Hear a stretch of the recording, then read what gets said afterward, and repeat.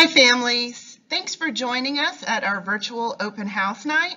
My name is Andrea Little and I am your child's geometry teacher. A few things about myself.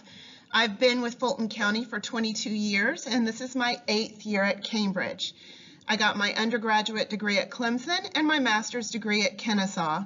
And I enjoy doing lots of fun things with my family, like traveling, going to live concerts, hanging out, doing home projects.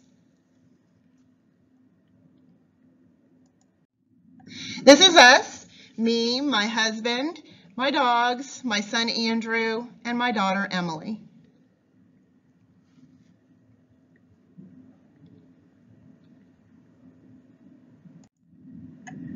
Some class expectations. Please be on time and be prepared and engage in the lesson. Answer questions as I ask. I'd love for everyone to upload a profile picture if they feel comfortable doing that. I stare all day at a screen of circles with initials, and I'd love to start putting faces to names. Homework is not graded, but it is extra practice, and it is very important to help solidify understanding of content. We will have about 9 to 12 summative assessments this semester, and those are the grades that will count. All information will be posted for students in Teams, but for those students who like to use OneNote, I also upload everything there. Each class does have a Remind code, and they can find that code under the Files tab in Teams if they want to receive Remind text messages. I do highly recommend that everyone have their own calculator, and I do suggest getting the TI-30XS.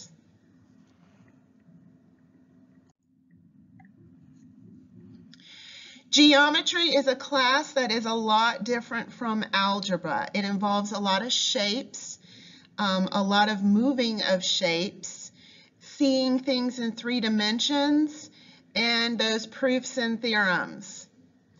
I have recommended to the students that they get some colored pencils or different colored highlighters so that they can outline shapes if they think that they might have a tough time visualizing things.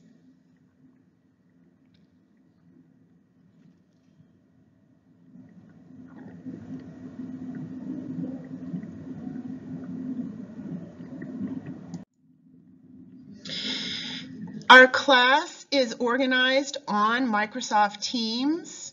I have put an example of what the tab at the top of the Teams site looks like.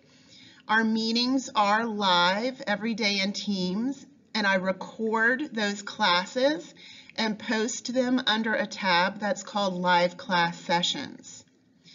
The Files tab has any class materials that students may need. There is a folder under Files that says Class Materials, and then you click on the unit, and you can find homework, notes, and answer keys to all of those. Assessments will be given under the Assignment tab in Teams and should be submitted under the Assignment tab in Teams as well. When you look at the Teams tile, on the left-hand side, you will see channels. You will see something that says General, Warm-ups, and Weekly Lesson Plans. That third channel, Weekly Lesson Plans, is where you can find what we're doing for the week.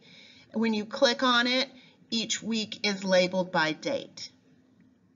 If I need to get in touch with any students, I will make a post, and the students will get a red flag saying that I have posted a message.